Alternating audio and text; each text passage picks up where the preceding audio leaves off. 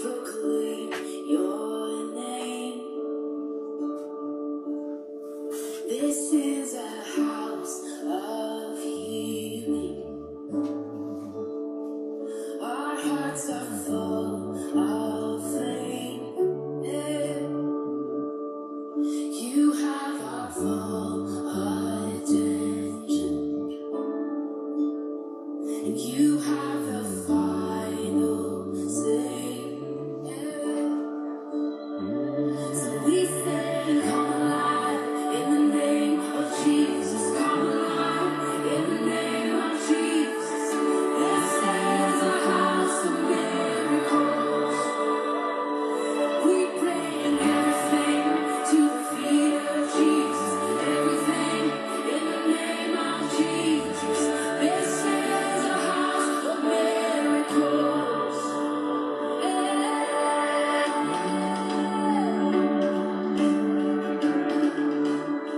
Resurrection power.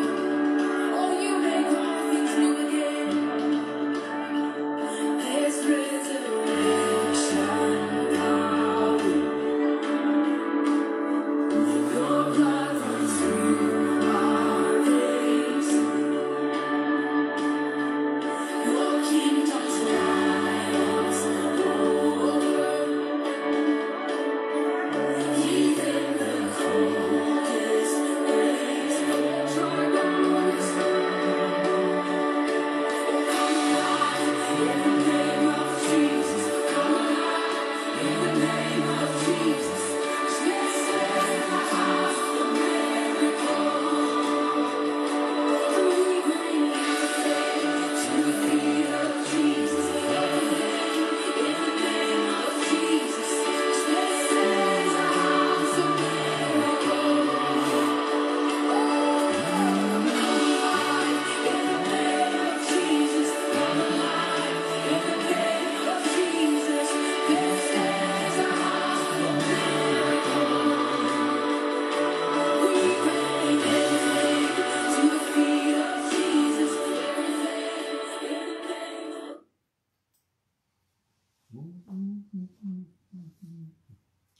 Praise the Lord. Good evening, everybody. Tuesday Night Live, Bible study. Good to have you with us. Pastor Bill Emmons here, Covenant Faith Center, CFC Ministries International.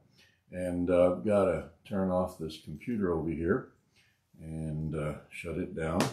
All right, praise God. Good to have you with us. I think I gave my introduction many, many times over the last year and 3 months or so.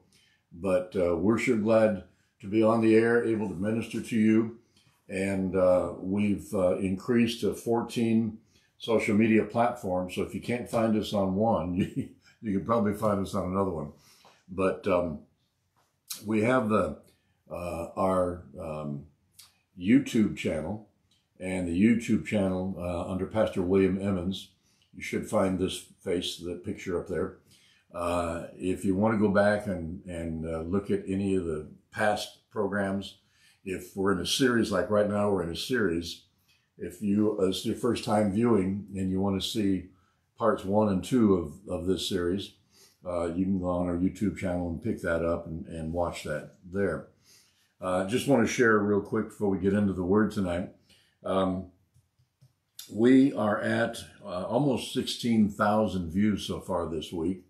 And last week we hit another milestone. We were right at 20,000 views. But every time we hit another high milestone like that, the bottom is always higher than it was before. And we are now, like I said, we're almost at 16,000. So that means we are reaching at least 16,000 homes or individuals. If you go by the studies that are done, that 16,000 could actually be 3 times that, because they say there's an average of 3 people in every home. So we're somewhere in that 16,000 plus, all right? What that simply means is we are having the privilege to reach out into people's homes and minister the Word of God. And if you're from a traditional religious background, you might find some of the things we have to share with you revealing, astounding. You might even have a chance to get offended, but don't let yourself. The Bible says we're not to take offense. So if I'm ministering on something or I share something with you that you've been taught differently on, don't get upset. Just keep listening. And the reason for that is eventually you'll probably get it. You'll probably finally get the revelation. The Bible says meditate. God said, meditate my word day and night, Joshua 1:8, so that you might observe and do. The word observe really means to gain insight or revelation.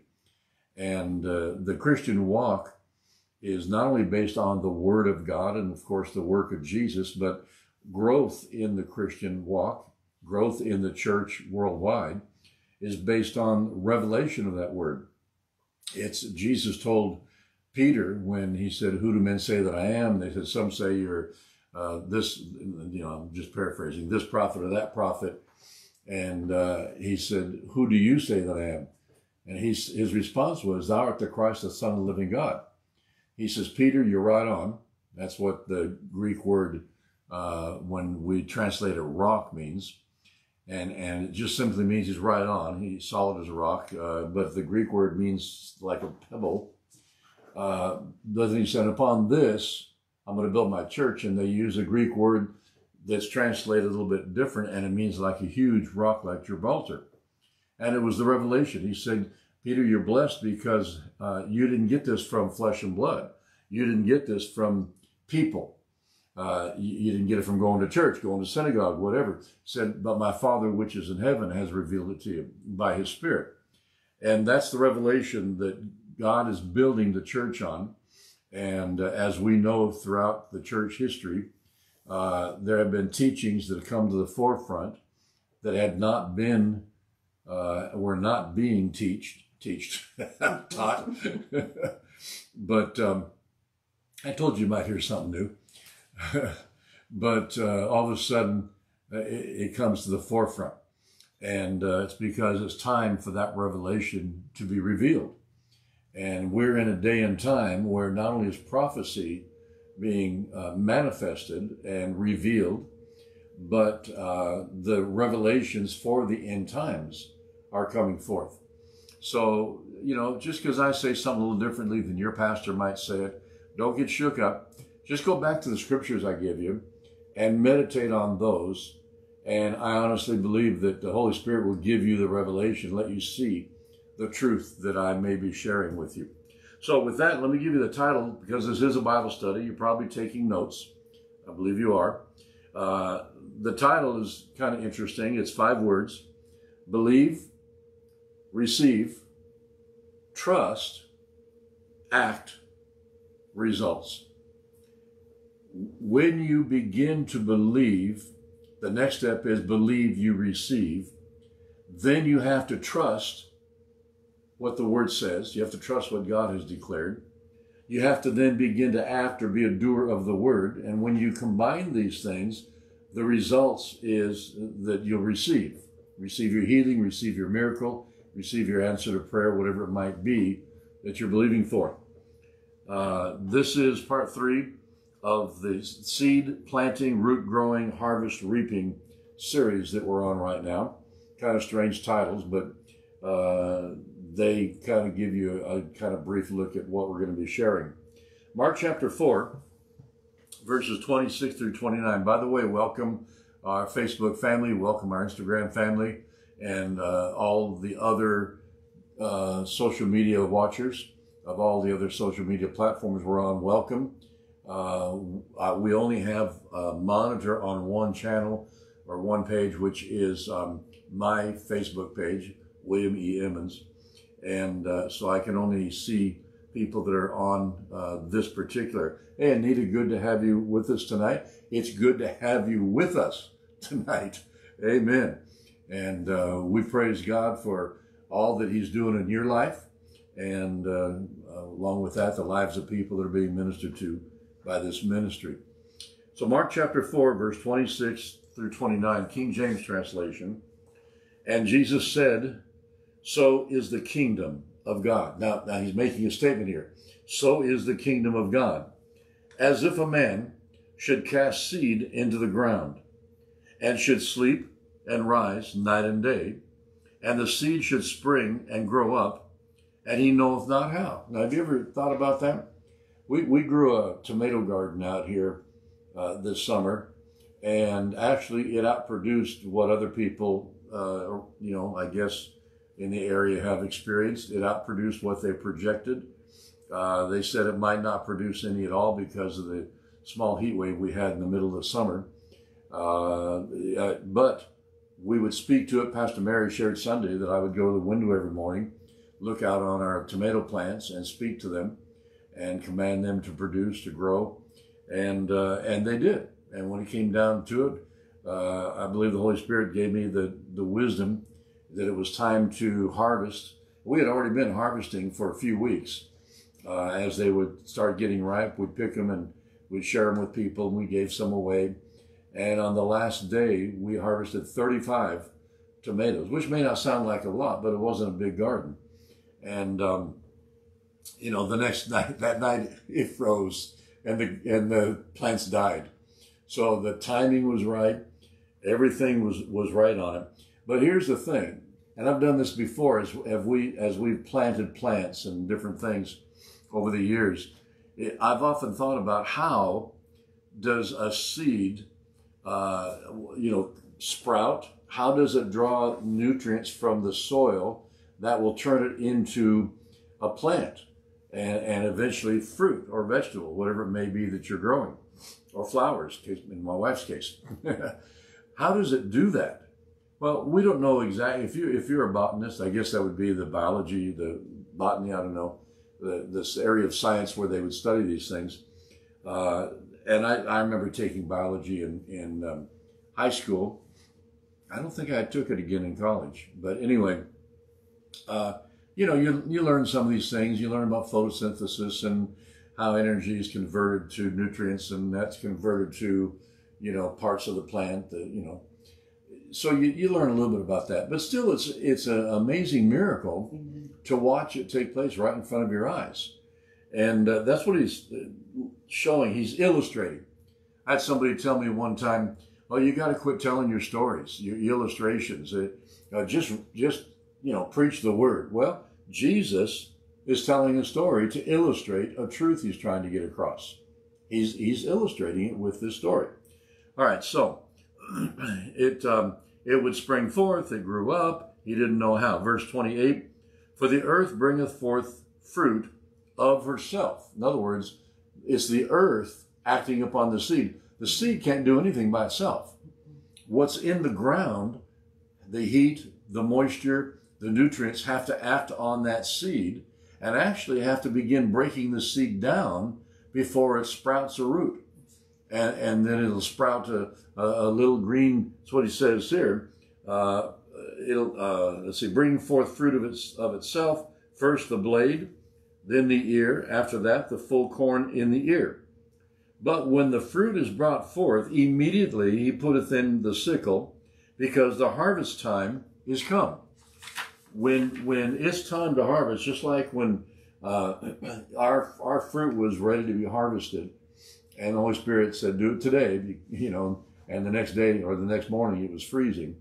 When it's harvest time, and people that grow grapes, for example, boy, they test those grapes. They test for sugar content and whatever else they test for. And they know exactly when is the right time to harvest those grapes. And other crops, the farmers have learned these things and a little bit of biology, in the process of their being farmers. But they know when it's time to grow or plant. They know when it's time to harvest. Corn crops, they know when it's time to harvest the corn. And that's the illustration he's using here. But he's illustrating the kingdom of God. And so when you take that and you begin to look at what he's saying, and he's talking about the way the kingdom of God works is there has to be a seed planted, all right? The ground has to receive it. Now the ground doesn't reject the seed. It's just dirt, right? But ultimately that seed has to go in the ground. It can't lay on top of the ground. The birds will come along and eat it. We got birds here. We've got, we always have sparrows, and they're so fun to watch. It's like they play all day. It seems that way. We have purple martins that come. We have geese. Yesterday I saw about 30 geese flying, just flew over the road and off the fields on the side there. Huge Canadian geese. And we got hawks that are constantly looking for food. And I think last week we saw, was it blue jays or bluebirds, do you think, Mary? Blue jays. Blue jays? Yeah, we saw blue jays with that blue chest. Beautiful. Well, they'll eat the seed if you leave it on the ground. So you got to put it in the ground. The ground receives it, all right? So he says, then the earth bringeth forth fruit of itself. In other words, it acts on the seed. When a spiritual seed is planted in your heart, all right, it's your spirit man, the ground, that will act on that word that is planted in it. You remember the scripture where it says a good man out of the good treasure of his heart will bring forth good things. Another translation says a good man out of the good deposit, in other words, what he's put in, will bring forth into manifestation. One translation says fling forth into manifestation good things. And of course, we know in the realm we're dealing with, the way that happens is with our words. As we speak and declare, that's why it's so important, especially in the times we're living in right now when we've been under attack with a virus. We've been under attack right now financially. We've been under threat of war, rumors of war. We're living the last days prior to the rapture of the church. But the principles still work. When you plant the word of God in your heart, eventually your spirit man will go to work, because the word is spiritual food for the spirit man. And eventually that your spirit will begin to bring forth, as you open your mouth and declare. See, it's producing inside of you the strength, the hope, the victory that's all prepared for you. And as you begin to declare the end from the beginning, like the Bible says, copy God's example, and he spoke things, the end result from the beginning. Well, we're supposed to do the same thing. We're supposed to be speaking the end result, not what we have, not what is, but things. We're supposed to speak of things that be not as though they were. And so that is, we draw from what's in our spirit man. We draw from the seeds we plant in our hearts. But if you don't plant any spiritual seeds in your heart, in your spirit man, there's nothing to draw from. And then you got people that are born again and they're living defeated lives. They're living lives that are failing because somebody has not taught them, or they don't have the initiative to spend the time meditating the word of God, feeding on the word, like Jesus said, man will not live by bread alone, but by what? Every word that proceedeth out of the mouth of God. Living out of our spirit man is how we're supposed to live, can only happen when we feed spiritual food into the spirit man. That's like the planting of the seed. All right, so, and then the illustration here fits perfectly. Bringing forth of herself first the blade, then the ear, and then after that the full corn in the ear. Having the ear, let's see, first the blade, then the ear. I have seen cornfields where they were small little, look like ears, but you go up and grab a hold of it and there's nothing inside that husk yet. The ear has to grow to fill that space and become whatever size they are, you know. The different kinds of corn grow differently. But first the blade, then the ear, then it says, then the full corn in the ear. All right. So before we can harvest, we have to allow the seed we plant time to grow. Now, how do I explain that to you? All right. You're believing God for healing. You've been confessing the word. You've been declaring it over your body. Every time the doctor or somebody says something negative, every time you have a negative symptom, you are declaring what the word says instead of what your body is saying, instead of what the doctor is saying, instead of what the reports, the tests are saying. You're saying what the word says. Now, you may have to, say, well, the doctor said, but, see, I don't leave with what the doctor says. The doctor gives the best he can give based upon what he sees in test. But it doesn't have to stop there. we continue the process by declaring the end result. By his stripes I was healed, therefore I am healed. And you may be in the middle of a terrible physical challenge.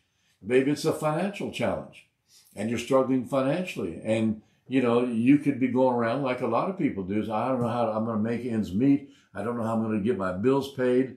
You know, the bill collectors are calling me and so forth. Well, we went through that a number of years ago. And we finally dug in and we began to meditate on God's covenant promises of provision, that God would provide. My God shall supply all my need. Father, I thank you that you are, see, I'm speaking the end result. You are supplying all of our need according to your riches and glory by Christ Jesus. You said, whatever I give for the gospel's sake, it came right out of Jesus' mouth. Whatever we give for the gospel's sake, that it will be given back to us in this lifetime 100 times as much as we gave. You know, good measure, pressed down, shaken together, 100 times. That's blessing. But you may be in the middle of it and not be able to see that other than seeing what the word says. But as you renew your mind through meditating the word of God, what happens is you reach a point where you begin to see it, not with these eyes, but with your spiritual eyes. Mm-hmm. You begin to see the end result. And of course, you've been declaring it by faith. But all of a sudden, see, that hope, that faith is the substance of what? Things hoped for. Hope is a confident and favorable expectation of good things to come. I hope to be healed. If I really have hope, I can see myself healed even though my body says I'm not. I can see myself healed even though the doctor says I'm not. I can see it inside. I know it's done. And then what will happen is in the full corn, that faith will grow and grow and grow until it's ready for harvest. And the next time you say, by his stripes I am healed, boom, that harvest comes forth. Or the finances, my God supplies all my need according to his riches and glory. And all of a sudden a check shows up. Something financially happens to take care of your situation. But it's not a quick process. It's not a get rich quick scheme. Mm-hmm. You know, some people think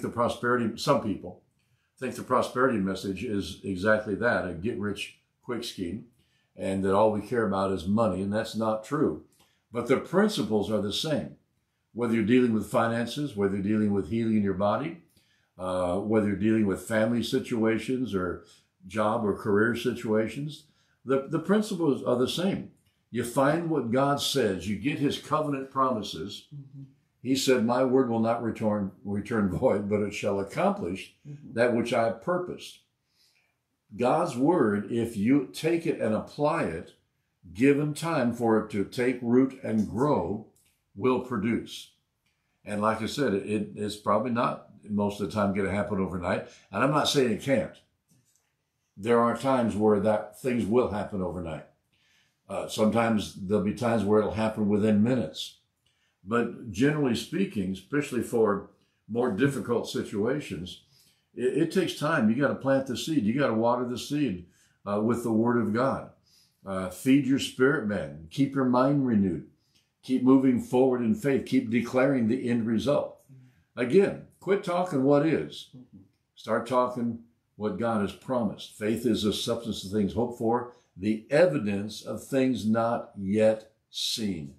Amen. All right. Now, I quoted Joshua 1:8 to you. I have it here in my notes, but let me read it anyway.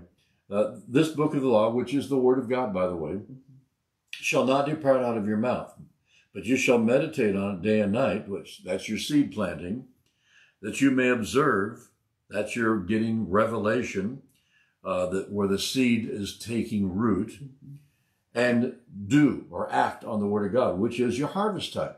When you act on the word of God, that's like the farmer harvesting his crop, all right? According to all that's written therein, then you shall, see, and I love this, I read this, I quote it a lot. Because when you do those three things, he says, then, after you've done those things, you shall make your way prosperous. Who's going to do it? You will. It's going to be the result of the time and effort you put into the word of God, the seed planting, the watering of the seed, and renewing your mind, and declaring the end result, letting that faith build, and eventually it will come forth through your words and bring the results. You'll be harvesting. So he says, then you will make your way prosperous. Then you shall deal wisely. One translation says, you shall deal wisely in the affairs of life. I want to deal wisely in the affairs of life. I don't want to make stupid decisions, dumb deals. Years ago, I learned about, how you buy a car. And one of my sons, he needed a car. And we went down to the dealer and we found a beautiful car, low mileage, everything like a brand new car. And he got so excited, and he just really wanted that car. And I said, all right, let me tell you something. We have to negotiate. You don't ever pay what they're asking. I don't care if they say no haggle prices. I ain't buying a car unless I can do it my way. I'm not going to do it their way. And so I pray ahead of time. Father, what should I pay? How much should I spend for a car? So I go in there with a number already. And so I told my son, I said, don't get upset. We're going to make an offer. They're going to think that we're crazy, and they're going to say they can't take it. And, we're going to have to walk away. But be prepared to walk away, but don't give up. Don't quit, because we'll get a call. And so we got in there, and, it takes like 4 hours with most car dealers to get something finalized, it seems like. And it's a waiting period. They're trying to wait you out, get you tired, so that you'll finally give in. So we went in there, we made our offer, and they laughed at us. And he said, you got to be kidding me. This is the manager. You got to be kidding me. That car's worth, whatever. I said, well, it's only worth what somebody's willing to pay. This is what I'm willing to pay. And he's, no, I'm sorry, we can't do that. And come back with a higher number. I said, that's my number. And I tell them usually, I said, well, I've already prayed about it, and that's what God told me to pay for it. So now you got to obey God or not. I put it back on them. But my son's sitting there, and he's all, oh man, I'm going to lose this car, So we got in the car and drove away. And I said, now don't get upset and don't get shook up. I believe with all my heart, tomorrow morning we're going to get a call. And sure enough, first thing in the morning, phone rings, the manager's on the phone. He tells me, so I was talking to the owner, and the owner said we could accept your offer. If you want to come on down here, we can wrap things up. Well, we got it for the price, which was quite a bit lower than what they were asking.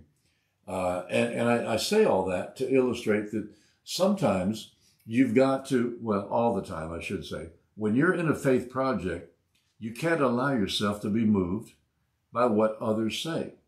You can't allow yourself to be moved by what it looks like, what it sounds like, or what it feels like. You have to be moved by faith according to the Word of God. Now, if you're having trouble with your emotions or having trouble with your thoughts, you need to take control of those emotions and thoughts by opening your mouth and declaring what God said, because God's a covenant-keeping God. He will not break his covenant promises. The problem is we give up on him too many times. All right, so we found out last week, just a quick review here, found out last week that a lot of the reasons why Christians are not receiving their harvest, when they believe in God for something, is because of a lack of knowledge. They don't really know what the Word says. They're praying in ignorance. When you're a baby Christian, you can get a lot of prayers answered even in your ignorance. But at some point, you become responsible for, eat, just like as a child. At some point, that child has to eat on its own. It can't just be fed all the time. Well, the same thing is true with the Word of God. We've got to, on purpose, as an act of our will, begin to feed on the Word of God, meditate the Word, do what the Bible says, all right? And when we do that, then we begin to get revelation knowledge. But if you don't know that, if you're in a church that doesn't teach these things and don't teach you how to walk by faith, how to believe God for a healing, a miracle, finances, a relationship healing, whatever it might be, and every Sunday you go to church and it's pretty much the same thing, and they're telling you, you got to repent. You got to repent of your sins. Come to the altar and leave some tear stains on the altar and repent, get saved. I got saved when I was a kid. I remember growing up in church where they wanted us to get saved every week. And they wanted to fill the altars. Y'all come down here and spend time getting saved, getting your sins forgiven. Well, I read the scripture. It says, if I've sinned, I'll confess my sin. God is faithful. God is just to forgive me of my sin and cleanse me from all unrighteousness. There's now, therefore, no condemnation to them that are in Christ Jesus. God's not holding things against us. When we confess our sin, it's not because God didn't know, you're surprising him. It's because we have to come to a point of recognizing our sin. All right, that's another issue. People don't receive because Ephesians 4, by the way, that's Hosea 4, where God says, my people perish for a lack of knowledge. In Ephesians 4, 17 and 18, I read this last week, that sometimes people's minds, it says in those verses, their minds are darkened and beclouded. Why? Well, a lot of times because they don't know what the word says, and other times because they're listening to the wrong voices. They're listening to the voices in their head, they're listening to the voices of their flesh, or even sometimes other people who haven't been taught properly, and they're telling you, oh no, this is God's will. God's trying to teach you something through this. Well, God can teach me something, no matter what thing I'm going through, but God's not the author of it. We need to understand God's not our problem. God's on our side. He's not against us. He's not putting us through the mill trying to find out if we can take it. All right.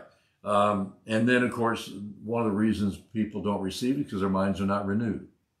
They don't know either what the word says, or they haven't meditated on enough to get their minds renewed. Ephesians 4:23 says, be constantly renewed, constantly renewed. See, it's got to be an ongoing process. It can't be one time. Like you say, well, I had a steak. I don't need another steak. I've had it. I know what it tastes like. No, if you want more steak, if you enjoy that and you know the protein's good for you, whatever, you're going to go back and eat more steak. That'd be silly to say, well, I've eaten that before. I don't need to taste that anymore. You're going to run out of things to eat if you keep that attitude. All right, so be constantly renewed in the spirit of your mind, having a fresh mental and spiritual attitude. That's vital. All right, so why do so many Christians not receive their harvest? Well, I've already said lack of knowledge, mind darkened or beclouded. In other words, because you don't know what the word says, or you got your focus is on the symptoms instead of the answers, and their mind's not renewed to the word. But here's another one: not trusting in the power of the word. And we actually talked about this last week. Isaiah 55, verses 10 and 11. For as the rain cometh down, and the snow from heaven, and returneth not thither, but watereth the earth, and maketh it bring forth, and bud, that it may give seed to the sower, and bread to the eater, so shall my word be, that goeth forth out of my mouth. It shall not return unto me void. It shall accomplish that which I please, and it shall prosper the thing whereunto I sent it. God has sent you his word. We call it a Bible. This is my Bible. If you have a Bible, you ought to say that periodically. This is my Bible. This is God's word to me. I devour this word daily as my spiritual food. I meditate it and renew my mind daily. I walk according to the word of God. I'm a doer of the word, and I get Bible results. So you ought to be saying things like that. All right. So God is saying that his word, now that's a written version of things God has said to us. And forget all this nonsense and excuses and arguments about, well, it's written by so many different people and it contradicts itself, and it's been translated so many times you can't even find out what the accurate translation is. Well, that's a lie. That's the devil trying to keep you from getting in the word. That's what we call the Bible, the word of God. All right. So we get in the word and we find out that God makes promises, and he made a covenant. He swore by himself that he would keep his covenant promises.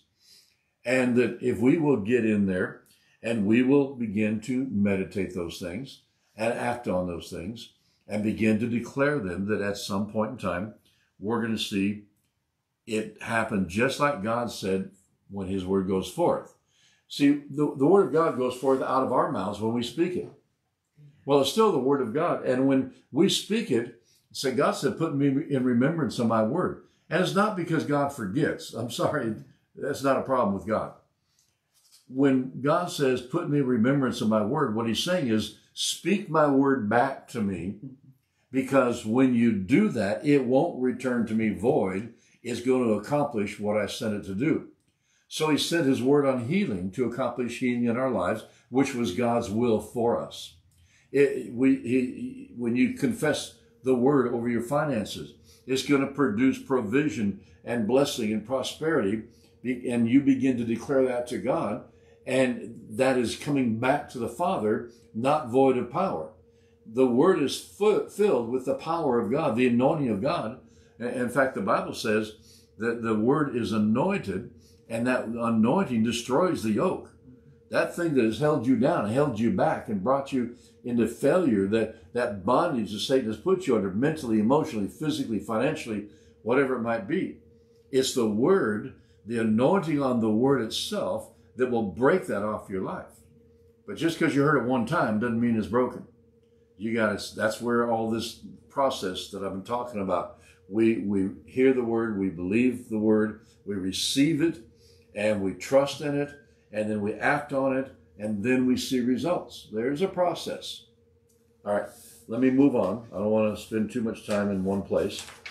Not that it's not good to camp out in the word sometimes, but we need to move on. All right.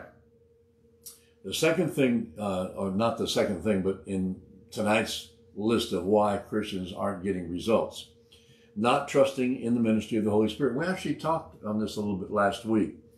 The Holy Spirit is the conduit which God funnels his wisdom through to us. Isaiah chapter 11, verses 1 and 2, it says, let's see, Isaiah 11, 1 and 2, I've got two verses here, and John 3:34. The one whom God has sent to represent him will speak the words of God, which is the wisdom of God. For God has poured out upon him the fullness of the Holy Spirit without limitation. So what I said last week was the reason why Jesus had the fullness of the Spirit was because he spoke the Word of God. The more you speak, and I don't mean just going around quoting Scripture. I'm talking about taking God's promise and declaring it, the end result it promises, out of your mouth. All right? As you continue to do that about every situation you have to deal with, you know, one of the favorite things that Pastor Mary and myself do is when we have something to deal with, the first thing we ask each other is, well, what's the Word say about that? The Word is our final answer. Remember that Who Wants to Be a Millionaire? Final answer? The Word is the final answer for us. And that's what it has to become for you. Don't allow what other people are saying to stop you from believing what God has promised. All right. So, God has poured out his Spirit upon him because he spoke the Word of God. Jesus was a man. He's born a human being. He stripped himself of deity, Philippians chapter 2, and humbled himself to be born as a human being. That's what some of these translations actually, they all agree, and they say, born a man, born a human. He was just like you and I. He had the same opportunities for weakness and failure that you and I have. Well, the Bible says you got to take the Bible for what it says. It says he was tempted in all points like we are, yet without guilt. He never failed. Why? He relied on the Word of God. And I could kind of picture what's going on in his mind when he was being tempted by the devil. The devil challenged him with the Word, but twisted. And I can hear in his mind, what does the Word say? And then he began to declare what the Word says. Man shall not live by bread alone, and shall not worship any other God. And he just bringing forth the Word. That's what we have to begin to do. All right. John 14:26, Amplified Translation. But the Comforter, the Counselor, the Helper, the Intercessor, the Advocate, the Strengthener, the Standby, the Holy Spirit, whom the Father will send in my name, in my place, to represent me and act on my behalf, he will teach you all things, and he will cause you to recall, remind you of, bring to your remembrance everything that I, Jesus, the living Word, see everything the Word says. He said everything that I say. The Holy Spirit is going to bring the Word to your remembrance. But you know what? You got to get in the Word to find out what it says. How can He bring something to your remembrance you've never read? So a lot of Christians out there don't read the Word, don't carry their Bibles anymore, don't open them up when they get home. They listen to a lot of preachers, but don't spend the time themselves in the Word of God. You're never going to get very far in faith by just listening to a bunch of preachers if you don't put time in the Word yourself, meditating the Word of God, declaring it, acting on it, being a doer of the Word, like James says. Amen. All right, now, the next thing, reason why too many Christians do not get the results, they don't reap their harvest, because they don't trust in praying in and by the Holy Spirit. We talked about this last week. And I'm not going to go over everything, just read some verses quickly. As is written, eye has not seen, ear has not heard, neither is entered it into the heart of man, things which God has prepared for them that love him. Verse 10, this is 1 Corinthians 2, verse 10. But God has revealed them to us by his Spirit. For the Spirit searches all things, yea, the deep things of God. For what man knoweth the things of a man, save the spirit of the man which is in him? Even so the things of God knoweth no man, but the Spirit of God does. Now we have received not the spirit of the world, but the Spirit which is of God, that we might know the things that are freely given to us of God, which things also we speak. You see how he says, first we hear, we hear the words, we get God's wisdom by the Holy Spirit. He teaches us, and it says teaching, let me go back and read verse 13. Which things also we speak. So we're speaking the word, not in words of man's wisdom, but which the Holy Spirit teaches, comparing spiritual things with spiritual or spiritual words. Now, the only spiritual words I know about have to do with praying in tongues. Paul says praying in tongues is praying in the Spirit. Now, if you come from a religious background that you don't believe in these things, well, hold on. Don't quit on me now. Take these scriptures and read them for yourself. You cannot find one scripture in the New Testament that says the gifts have passed away. Now, there'll come a time when they won't be needed anymore. But right now, we still need them. But there'll come a time. But that won't be until after the rapture of the church. That won't be till down the road. While we're living in this life, in this natural body, we need the ministry of the Holy Spirit and the gifts of the Spirit, all 9 of them. So, the ministry of the Holy Spirit, trusting and praying in the Spirit. 1 Corinthians 14, verse 2 says, For he that speaketh in an unknown tongue speaketh not unto men, but unto God. For no man understandeth him. Howbeit, in the Spirit he speaks mysteries. Well, we read there in the 1 Corinthians chapter 2, 9 through 13, it talked about the hidden wisdom of God, the mysteries of God. And he says here, he's confirming it. We speak mysteries. Now 1 Corinthians 14, verse 13, Wherefore let him that speaks in an unknown tongue pray that he may interpret. For if I pray in an unknown tongue, my spirit prayeth, but my mind, my understanding is unfruitful. So we've got to understand that we can't just spend an hour praying in tongues unless we're going to pray. Now, when you intercede for somebody or intercede for a situation, you might do that. But when it comes to getting wisdom, getting an answer, you need to pray for interpretation of tongues. So can I interpret my own tongues? Oh, yeah. Ask the Holy Spirit, reveal it to you. I'll pray in the Spirit over a situation for a while. I'll say, now, Holy Spirit, reveal to me out of that what I need to know. Some of it may be intercession. Some of it may be a revelation that he's going to give you. But he says, and he's talking here specifically about the church setting.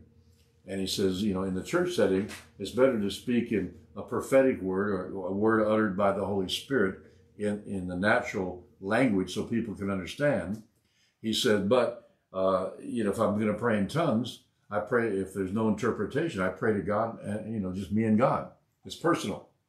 But when it comes to ministering to the congregation, he says it's got to be interpreted. But he doesn't limit us or tell us to quit praying in tongues. He doesn't tell us that we should never do it or that we should never do it in church. There's times we're in worship and I'm praising, I'm singing in the Spirit. I'm not ministering to anybody. I'm just involved with worship. And that's vertical ministry. The horizontal ministry is when it needs to be either in your known language or with interpretation of tongues. Just thought I'd straighten that out for you. All right. But we speak out when we're praying in the Spirit. We speak out the hidden wisdom of God. We're speaking out hidden mysteries. And that's why it's important that we begin to pray for interpretation of tongues. Now, verse 15, what is it then? I will pray with my spirit, and I will pray with my understanding also. I will sing with the Spirit, and I will sing with the understanding also. So there's singing in tongues and singing with my natural language. There's praying in tongues and praying with my natural language. Now, when it's worship, like I said, it doesn't necessarily need to be interpreted. But when it's ministry to others, it does. All right. I think we got that one straightened out. All right. And the final one I'm going to touch on tonight, not trusting in your salvation. I've only got about, 10 minutes left, roughly. Not trusting in your salvation. And let me just, in parentheses, I did this on my notes to remind me. You're not trusting in your place with God. Well, what is my place with God? Well, you're a child of God. You're seated at the right hand of the throne of God, the right hand of God in Jesus. So that's a pretty good place to be. So we're talking about salvation. We're talking about forgiveness of sin. Talking about righteousness or right standing with God. We're talking about access to God that only comes through Jesus Christ. So a lot of times Christians, they believe in God and they believe that they need to repent and so forth, but they don't trust their salvation. They don't trust that their sins are forgiven. They don't trust that they have right standing with God. And a lot of preachers remind you, well, you're a sinner. You got sin, you got to repent. Well, if I've repented, there's no more sin. Okay? You don't trust that you have access to God, direct access through the name of Jesus. And these things only come and came through Jesus Christ. They don't come through Buddha. They don't come through Muhammad.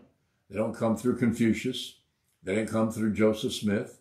They don't come from some angel, supposedly, or supposed angel. They come through the work of Jesus.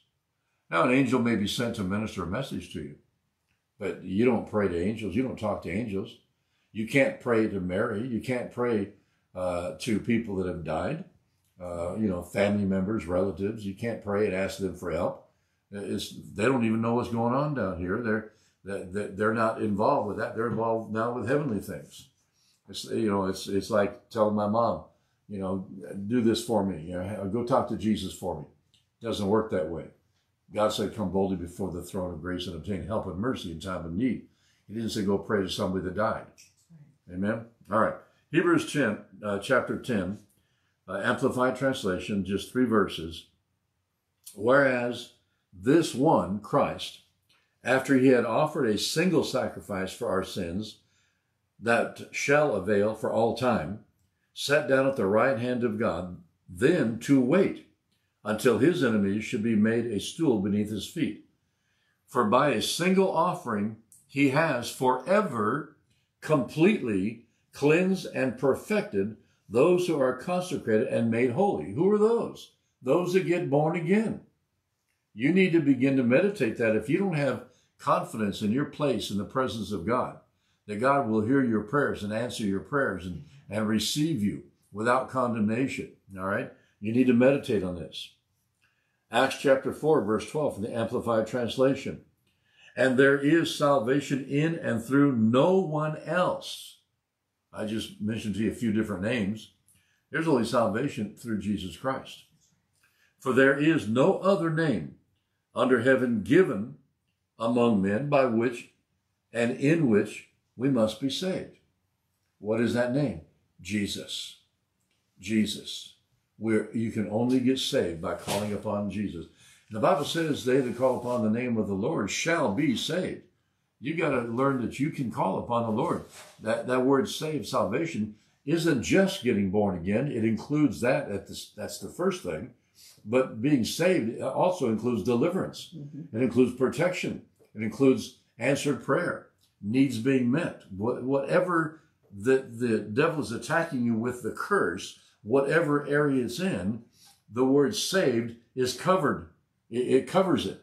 Salvation covers your sickness. Salvation covers your financial needs. Salvation covers, whatever. I mean, you're in your own mind. You're probably thinking already of something that you've struggled with, maybe for years. Salvation already covers that. You've been cleansed by the blood of Jesus and given right standing with God. All right, Romans chapter 3, verse 24. Amplified translation. All are justified and made upright and in right standing with God freely and gratuitously by his grace, his unmerited favor and mercy, through the redemption which is provided in Christ Jesus. Never do you find any other name used as a reference to how you get saved. It's only through Jesus. The anointed one. By the way, the word Christ means the anointed one and his anointing. And actually, it was a step further. In manifestation. When you get born again, the anointed one and his anointing is manifesting in your life. When you get healed, the anointed one and his anointing is manifesting in your life. When you get an answer to prayer, the anointed one and his anointing is manifesting in your life. Amen. Hallelujah. Amen. All right. Now, Philippians chapter 1, verse 11, Amplified Translation. May you abound in and be filled with the fruits of righteousness, of right standing with God and right doing, which come through Jesus Christ. Again, clearly directing us where it comes from. The anointed one, to the honor and praise of God, that his glory may be both manifested and recognized in you. Hallelujah. When you get results, that glorifies God. Amen. 1 Corinthians 1:30, this one's from the Passion Translation.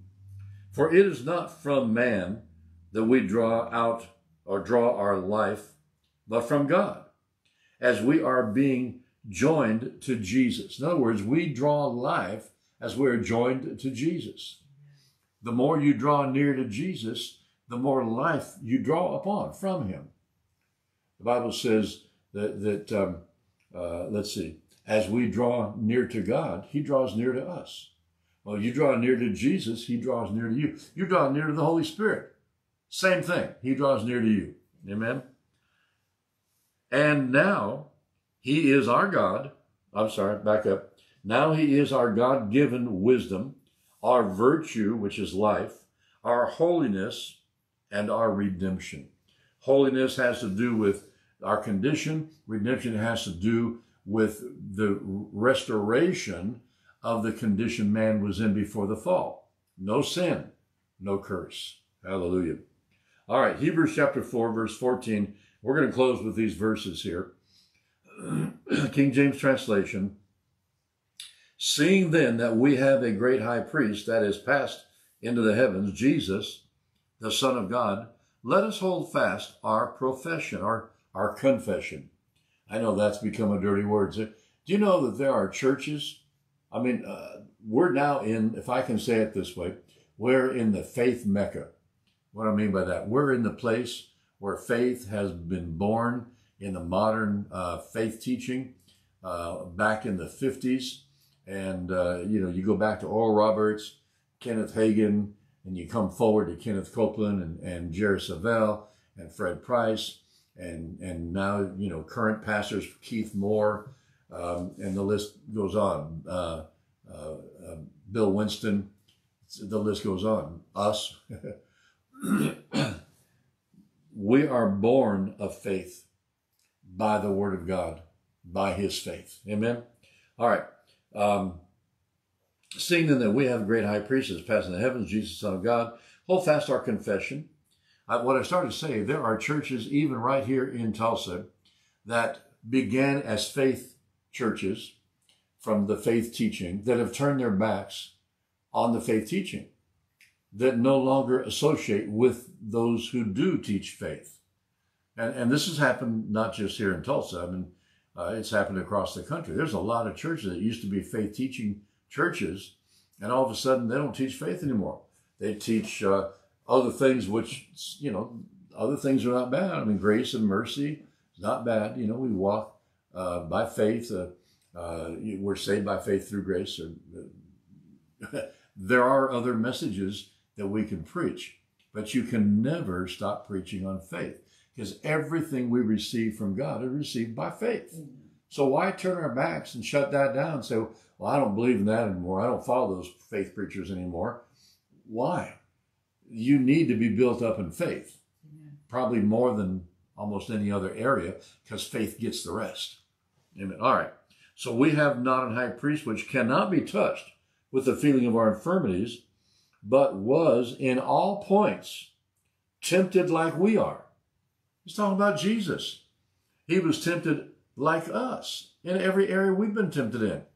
Well, I find that hard to believe that Jesus could be tempted to drink and get drunk, tempted to have sex with women, and you go on and make a whole long list of things you don't believe he would ever do. Well, he didn't, but he could have. Otherwise, the Bible's a lie. He stripped himself of deity. Remember Philippians chapter 2. He became human. Well, humans are subject to temptation. And if he's going to be our perfect representative, he has to have experienced the temptation without yielding. So he was the perfect sacrifice. And that's what he did. Amen. So he could have yielded. I mean, there's one point where he says, Father, if there's any other way, let this cup pass from me. He knew what was coming. He's asking the Father, is there another way? Can we accomplish this some other way? He knew how rough it was going to get. But he said, nevertheless, what did he do? He submitted his will to the will of the Father. Nevertheless, not my will, but thy will be done. Praise God, he did. Hallelujah. All right. And it finishes off that verse, says, yet without sin. Let us, I love this.